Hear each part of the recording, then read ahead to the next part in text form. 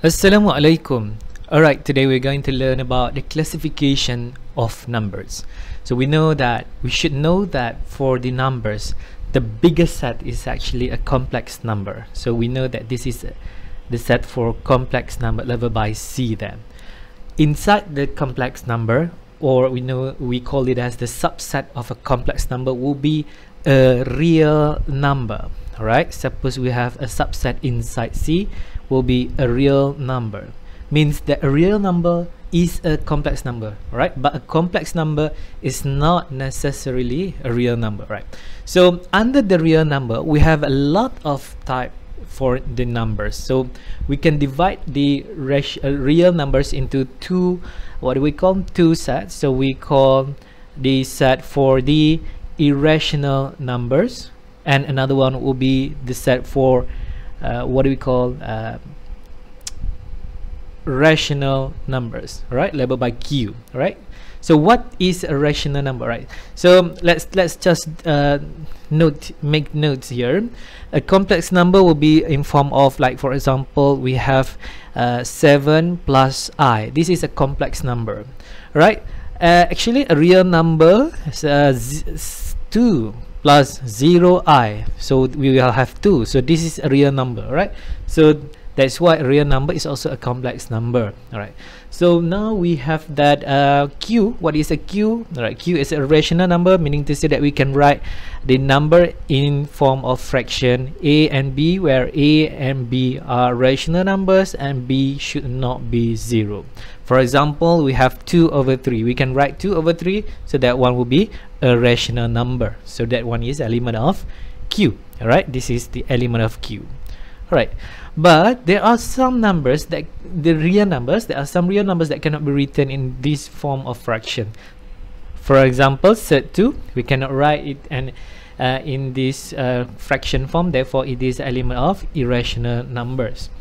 Another example is actually the pi. We cannot write pi, which is 3.14 something, because the decimal is endless, so we cannot write it in the form of what we call rational number. For example, if we have 2.1, is it rational or irrational? It's actually a rational number, because 2.1 means that 1 over 10, which can be written as 21 over 10. So this is a fraction, so it falls under the rational number, right? So I hope you can make difference between the rational and irrational number. Now under the rational number, right, we have the integers. All right, so now we are going to have the subset inside the rational number. So this is called as integer labeled by Z, right? So the Z is the integer. Integer can be, like, for example, right, suppose we have the integer can be negative and positive integers. So many integers mean -3, right? We have -2, sorry, we have -2, we have -1, we have 0, we have 1, we have 2, we have 3, and so on, right? There are so many elements here for the integers. But right, usually if we write the what we call the positive integers as Z plus and the negative integers as Z minus, all right? So Z is for the integers. Now we are going to narrow down a little bit to the whole numbers. So actually the subset of the integers will be the whole numbers. All right, so this is the whole numbers, so labeled by W here. All right, so this is whole number. Okay, all right, so this is the whole number.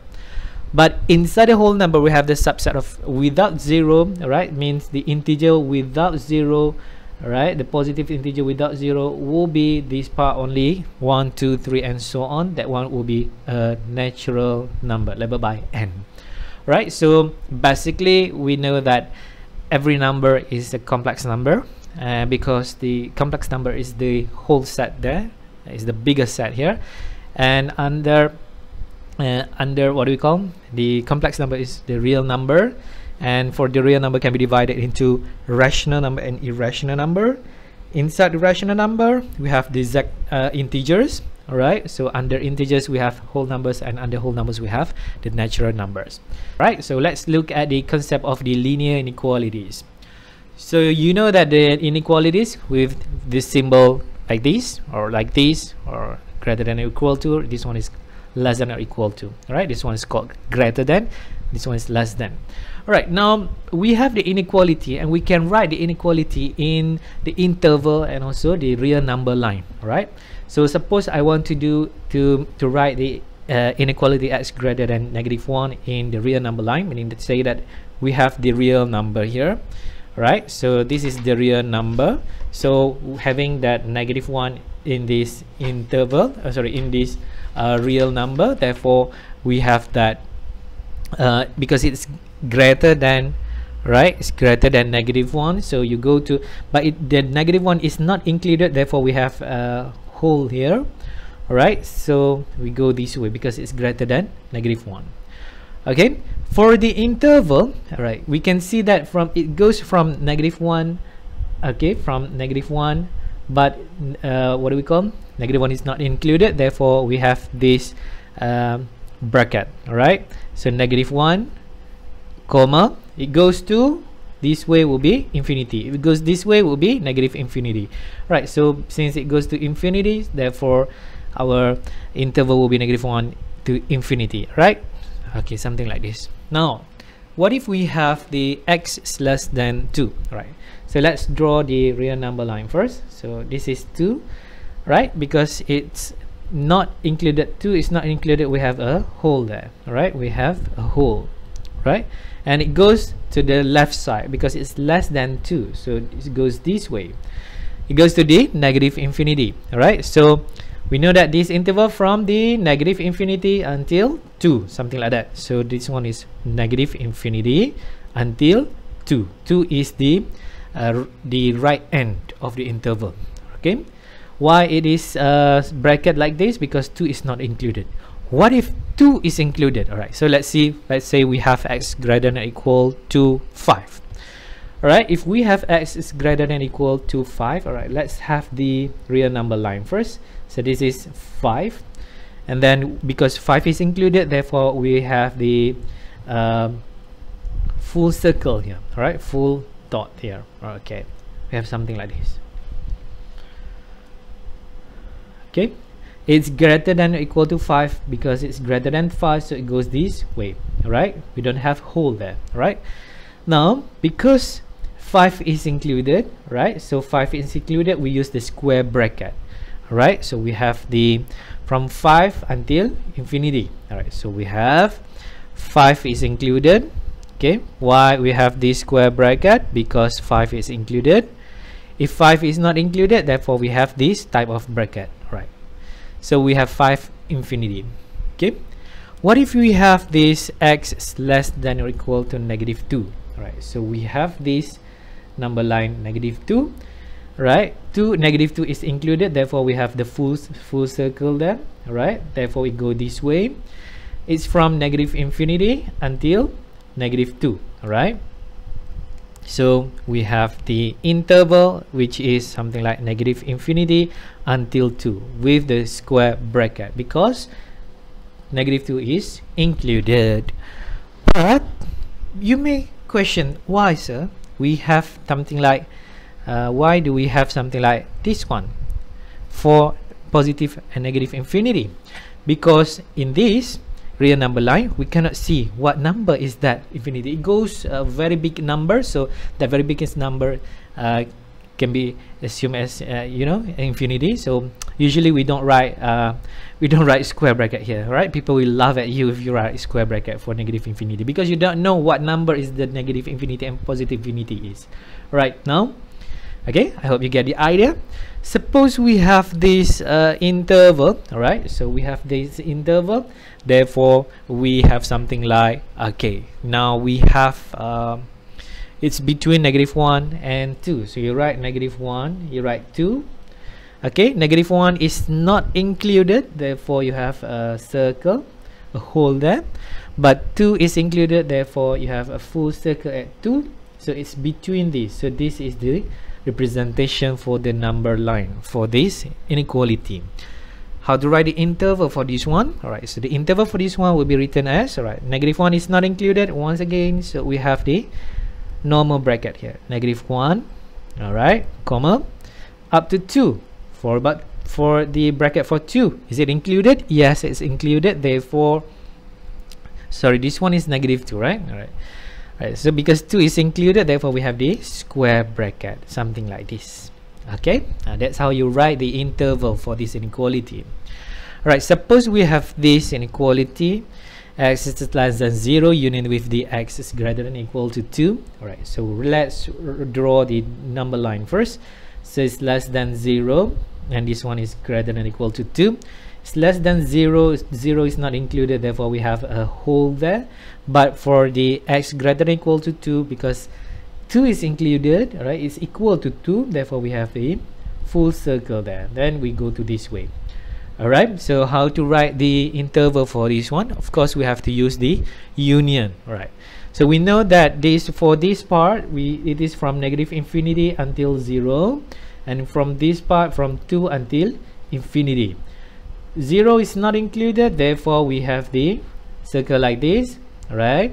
But 2 is included, therefore we have a square, what we call square bracket. Okay, so that's how you write the interval, sorry, what do we call the interval form, all right, for this inequality. So we have like from -infinity until 0, 0 is not included, union with from 2 until infinity. So that's how we write the interval form for this inequality. Okay, that's how you write. All right, and the last one, all right, now I want to write this what do we call inequality. All right, so let me move this inequality here. I just want to move it here. Okay, better. Now we want to write its what we call real number line first. All right, suppose we have from 0 until 1 and another one with 4. Right, from 0 and 1 is included, we have something like this, and it's greater than 4. 4 is not included, therefore we have a hole there. All right, so it goes to this way. All right, something like this. Right, how to write the inequality here, the interval form. All right, 0 is included, therefore we have a square bracket. 1, is it included? Yes, so we have a square bracket. Union with 4. 4, is it included? Not included, therefore we have a normal bracket. Goes to infinity, something like this, right? So our answer will be for the interval form, which is 0 to 1, union with from 4 until infinity. Okay, so that's how you write the inequality in interval form and also the real number lines. Right, now let's try to use these concepts to solve the and to give the answer for the intervals, all right, which satisfy the inequality. Suppose we have these inequalities. So how to solve this one? Of course we have to bring 3 to this side, right? So we have 2x greater than or equal to 1 minus 3, something like that. So we have 2x is greater than or equal to -2, x is greater than or equal to negative divided by 2, we get -1. So x greater than or equal to -1. This is the inequality. What about if we want to write the real number line? So -1 here, is it included? Yes, -1 is included, because it can be equal to -1. all right, so it goes to this way because it's greater than -1. So that's the inequality, sorry, the what do we call real number line. But what if we want to write the interval form, right? So it will be -1 until infinity. Why do I write square bracket? Because -1 is included. All right, now for question number 2, we need to determine the interval which satisfy this equation. All right, suppose we have sorry, not equation, this inequality, right? You can do a lot of ways to solve this, right? You can break out this inequality into 2. Like for example, we have the first inequality will be 2x plus 1, right? Another one will be, right, meaning to say that you focus on this part first, and the second part will be this part. Okay, so we have 2x plus 1 is less than 12. right? And now we solve. This one should be n, right? This one is n. All right, now we want to solve this one. All right, so we want to solve. All right, because I see, okay, 2x is on this side. Can I change its position? Yes, I want to write 2x plus 1, 7. Is it less than or equal to? No, now it's greater than or equal to. The concept is something like, okay, 1 is less than 2. If you change 2 and 1, is it 2 is less than 1? No, it's wrong. 2 is greater than 1. So it changed, all right? When you change the position, it changed the symbol for the inequality. Now we want to solve this one. We have 2x. Okay, we want to bring positive 1 to the right side. So we have 7 minus 1. So 2x is greater than or equal to 6. So x is greater than or equal to 3. Now we have another inequality to be solved. So we have 2x plus 1. So I want to bring 1, right, to the right side. So I have 12 minus 1. 2x is less than 11. So x is less than 11 over 2, or 5.5, something like that, 5.5. Okay, now I want to write the inequality, the real number line first. To solve this one, it must satisfy both inequalities because it is n here. Okay, so now we have something like this one from 3, this one until 11 over 2. Okay, 11 over 2 is 5.5. Now we know that it goes, right, 3 is included, so it goes to the right side. What about the next one? That one will be at 11 over 2 is not included, so it goes this way. Because it n, right, it is actually n here, so it must satisfy for both. All right, so we have to find the intersection here. So we have to find this intersection, right? So what is the answer for this one? Right, the intersection is, right, 3 is included. Yes, on this what do we call number line, 3 is included. This one also 3 is included, therefore 3 is included. So we have 3 comma 11 over 2. This part is included, but this part is not included. Therefore, 11 over 2 is not included, right? So 11 over 2 is not included, right? Because we don't have any point on that 11 over 2. On this part, yes, but on this, no. Therefore, it does not intersect, lah. Right? So we have 11 over 2, which is not on that real number line.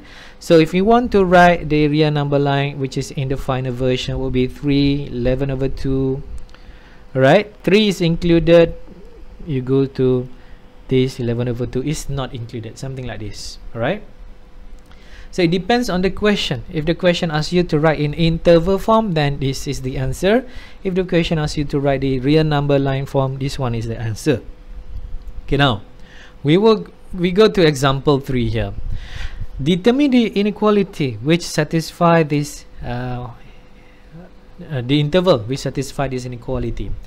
Again, we can do the same thing here. All right, we can do, all right, you can break out into two inequalities. So 7 is less than 2 minus x. Another one, 2 minus x is less than or equal to -3. Now we solve. Remember, we have the n here, right? So I want to bring this -x to the left side, so I have positive x is less than 2 minus 7. So x is less than 2 minus 7 is actually -5. Now we want to solve this one. So that one is 2 minus x. Alright, 2 minus x. So we want to solve this one. Alright, -x is less than or equal to, I bring 2 to the right side, -3 minus 2. I have -x is less than or equal to -5. Therefore, x, is it greater than or equal to 5 or less than or equal to 5? It's greater than or equal to 5. Why? Suppose like this. You use this logic. Okay. You have -1. Okay. Sorry, -1. No. -10 is less than -2. Right. If you want to write 10 and 2, which one is less than or which one is greater? So of course 10 is greater than 2, so the symbol will be changed. because you actually multiply -1 on both sides of the inequality. Right, so you know that this is the inequality you have here. It's less than -5, so it goes this way, and it's greater than, right, greater than or equal to 5, so it goes this way. Is that because we have the operator and here we have to find the intersection between these two inequalities, but do they have the intersection? No, they don't have, because this part going this way and this part going to this way, we don't have the intersection, therefore we don't have the answer here. No solution, no interval. All right, no interval which satisfy these inequalities. No answer, right? Now let's go to for example 4 here. Okay, suppose we have this inequality. Right, this one is easy, right? You just need to bring the x to this side, -1 to this side. Therefore we have 2x minus x, okay, is less than or equal to 3 plus 1. Okay, therefore we have x is less than equal to 4. Okay, x is less than equal to 4. If we want to write the real number line, the 4 here, all right, so I'm sorry, 4 should be here, so it's included. Okay, because it's included, it's full circle there, so it goes this way, all right, to the left side, because it's less than or equal to 4. Okay, now all right, if you want to write the inequality as the interval, so -infinity up to 4 is included, square bracket. Okay, easy. Now example number 5 here, we have to break out. Okay, if you want to break out, then break out into two inequalities. Suppose we have x over 2, no, sorry,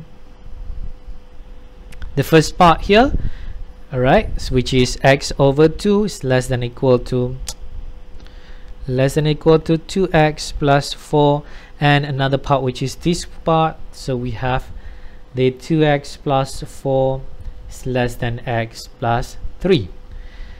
So we know that it's actually end. All right, now we want to solve this one.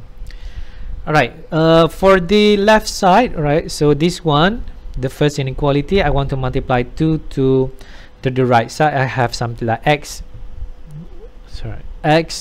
is less than equal to 4x plus 8.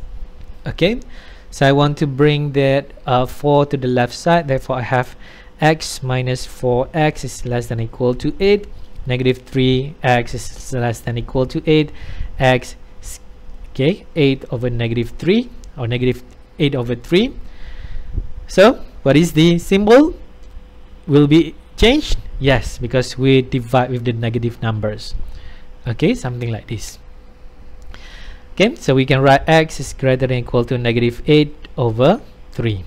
Now for the second part here, we have this inequality. I want to bring x to this side and 4 to this side, so we have 2x minus x is less than 3 minus 4.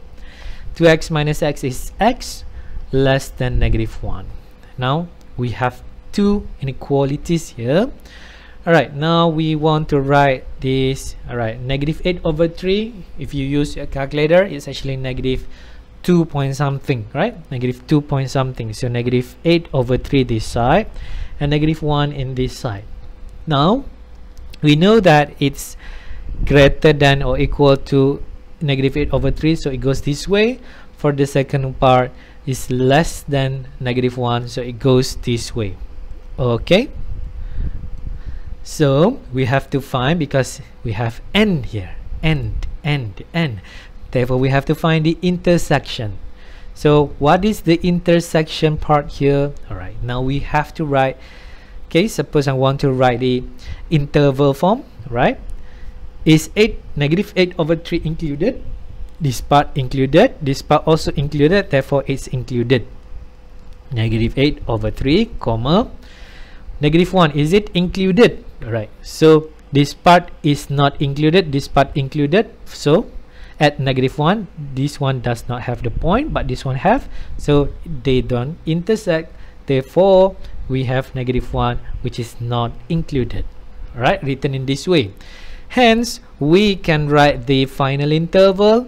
Right, that one is not final. You have to write the final one if you have to write the do the real number line. So -8/3 included up to -1 not included, something like this.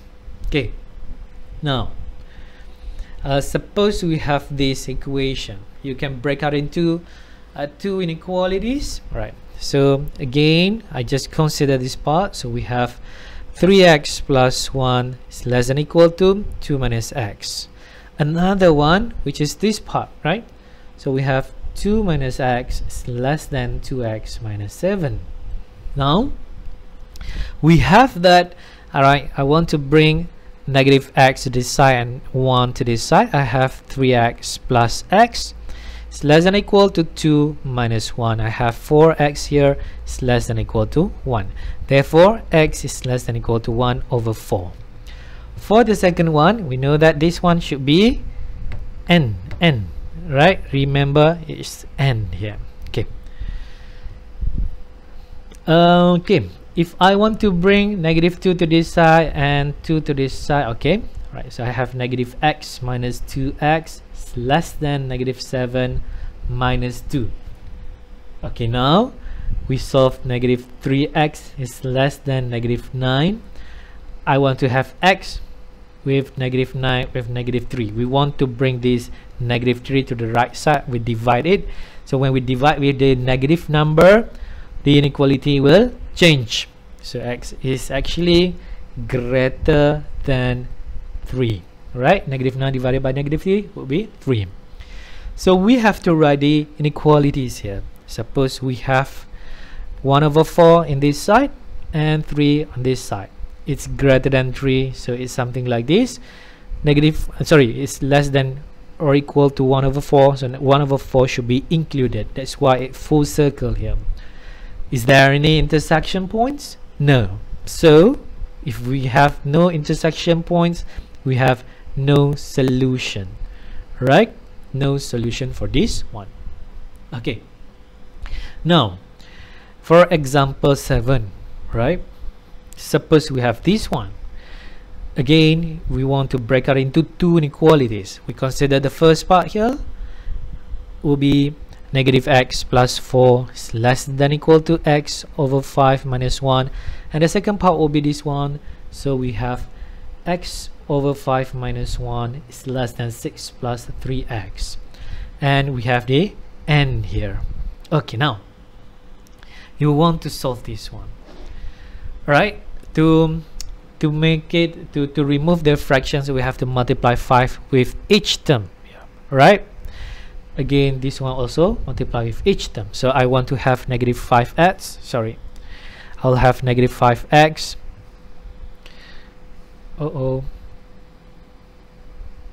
Okay, I have -5x. Okay, plus 20 is less than or equal to x minus 5. X minus 5. Now I want to bring x to this side and 20 to this side. Therefore I have -5x minus x is less than or equal to -5 minus 20. Then we simplify. -6x is less than -25. Therefore x is greater than or equal to -25 divided by -6. So we have x is greater than or equal to 25/6, which is 4 point something, right? Now for the second one, we have the x minus 5 is less than 6 multiplied by 30, all right, plus with 15x.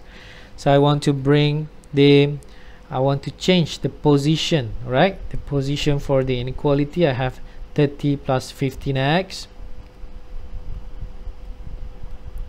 All right, 30 plus 15x is greater than, oh my god,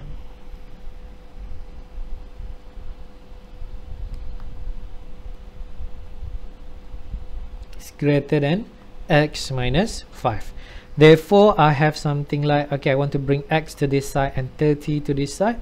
Therefore I have 15x minus x is greater than negative 5 minus 30. Okay, something like this. So 14x, we solve this one, is greater than negative 35. Therefore x is greater than negative 35 over 14. So we have this solution now. Okay, because it is actually and here. Right, so we have, right, let's say negative 35 over 14 on this side, because it's a negative number, and this one a positive number, which is 25 over 6. So for the 25 over 6 is included and it goes to the right side.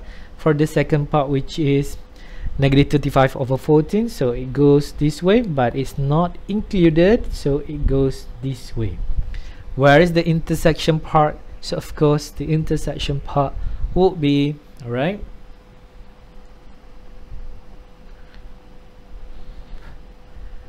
this way. But is 25 over 6 included? Right, so 25 over 6 included or not? This part has the point 25 over 6, so this one also have the point 25 over 6. Therefore our final answer will be 25 over 6 up to infinity. Okay, it goes to the right side here. And if we want to draw the real number line for the final answer, which is 25 over 6, and it's included, so it goes this way. So this is the final answer. Okay, now last one.